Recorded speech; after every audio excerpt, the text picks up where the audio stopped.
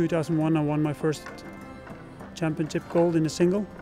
2001 on the start line I was sitting in my boat and my exact word was like, shit.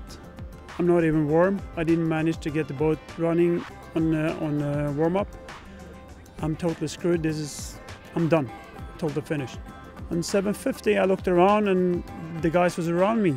And I thought like, what are you guys doing? I've been rowing really, really bad and I had this bad start. So sorry for you, because now I'm gonna start row properly. I don't think I know actually how big it was until a couple of weeks, couple of months later. For me, it was just a big relief.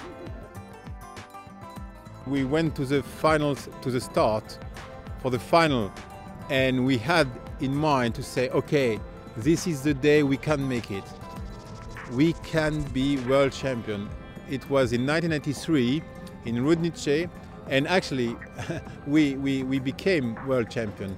So I think, yeah, to be a world champion, you have to start the final with the willingness to win. And we got the second title in 1997 in Egbollet. It's so great to be able to share with the people around. And I must say that, yeah, my second title being in France was really special. I vividly remember my legs starting to seize up and that sensation of, you know, just keep moving, just keep flowing, and the realisation was a couple of strokes before the line was all of a sudden you realise the grandstand was there. The French crew with Jean-Christophe Rolland was coming behind us, and we managed to make it. You do a bit of a celebration, and yeah, a really special moment. Very exciting moment that first time in Gifu to win a gold medal, and I guess what added to that was you know, it was an incredibly special moment for New Zealand rowing. We won 4 gold medals in 45 minutes, 4 events after each other. It was you know, pretty spectacular, and to be a part of that was it was really special. The first medal at the lightweight men's gold was really fantastic. When I came into the World Championships the year after, I feel this huge pressure as the defending world champion, and then it was kind of actually a big relief when I won the number 2. The third time was just fun and nice and good, and also really nice to get there and have free.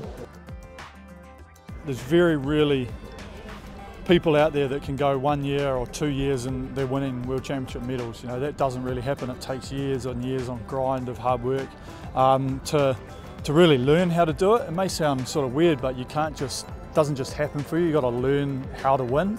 And that's what we found over the years as we got closer and closer, and we started getting some medals, and then we won some races in 2007 and then won World Championships, and then, you know, it was just celebrating because we'd done it. You know, we'd made that step from being there or thereabouts to actually winning the World Championship title, and you know, it's one thing that we'll probably never ever forget.